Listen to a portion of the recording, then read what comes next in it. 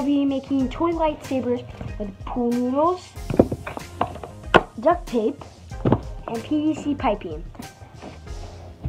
And I use 3/4 inch thickness. You can also use 1/2 inch, but I'm just going to use 3/4 inch, and let's get started. So I decided that I'm going to cut 30 inches off this foam piece of pool noodle, and I'm going to cut 30 inches off the PVC pipe as well. And to perform this process, I'm using a hacksaw, or you could use a saw or even scissors for the pool noodle.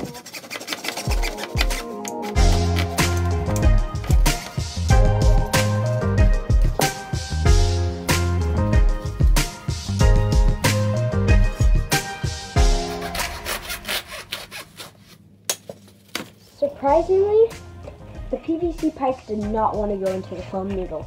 So what I had to do was get sandpaper, sand it all down, and then kept on repeatedly smacking it in.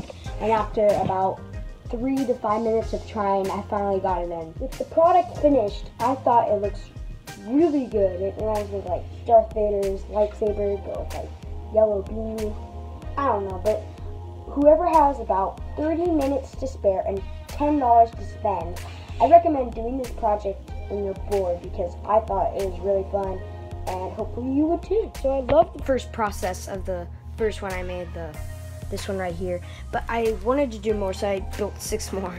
And I built a blue lightsaber mini one. We also built a Yoda one, and also this another mini Yoda one.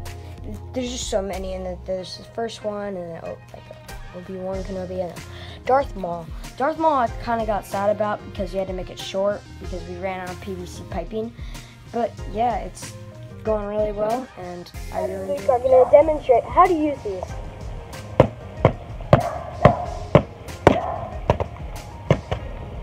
And now with the other ones.